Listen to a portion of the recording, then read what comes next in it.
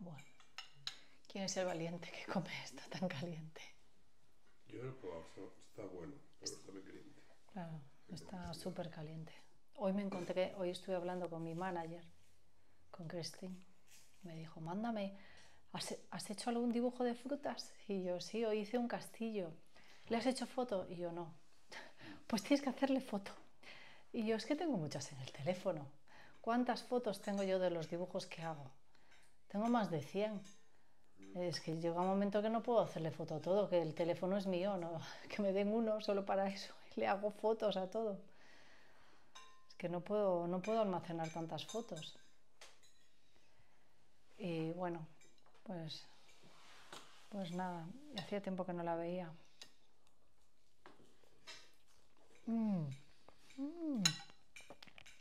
¡Oh! ¡Está buenísimo! Muy bueno. Está feo que lo diga yo, que lo he hecho yo, pero es que está buenísimo. Además, ya sé que está muy rico, pero no es para mí. ¡Guau! Le huele. Es para mí. Pobrecita. Oye, el pollo está súper tierno. Va, pero esto está buenísimo. Es que está buenísimo. ¿Cómo puede ser que digan que la comida inglesa no vale para nada? ¿O que es mala? ¿Qué?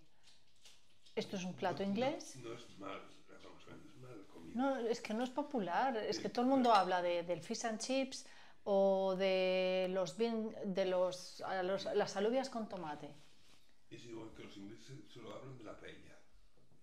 Ah, sí, claro, paella. O sea, en general, mucha gente no conoce muchos platos ingleses. Empieza ahora, gracias a las redes sociales, se empieza ahora. Está de muerte, ¿a que sí? Además el pollo está súper... Es que seguí el paso a paso de lo que decía yo. No, vamos, que no se me dio por hacer este plato nunca. Y mira que me gusta. Vamos, es que si le llego con los champiñones debería de estar... ¡Buah! Espectacular. Y el hojaldre no está bañado con huevo, lo he bañado con leche. Sí que es lo que él comenta en la receta. Y dije, bueno, pues vale, pues voy a bañarlo en leche. ¿Alguna diferencia hay? Yo creo que es porque está más crujiente, no sé. Está como, la verdad que está diferente, se deshace como en capas. Y bueno, hacerlo en esta fuente así me costó un poco porque el hojaldre viene cuadrado y redondo. Pero bueno, yo creo que lo ideal sería comprar unas fuentes así de ese estilo, pero individuales. Sería guay. Porque además me gustaría hacer el de carne también. El de carne tiene que estar buenísimo. Te encanta, ¿eh? Es que la cara que pone. La próxima vez, Alejandro, lo voy a hacer con... No, igual no sabe igual, pero así lo puedes comer tú.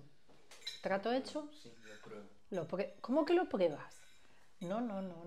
Tú tienes que comerlo. Si lo hago con leche de avena, tú tienes que comerte el pie. ¿Vale? Porque lo voy a hacer especial. O te hago uno a ti individual. Y ya está.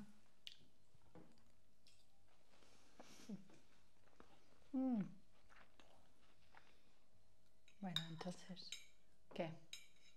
¿Repetimos? No, ya estoy lleno. Ya sé que estás lleno.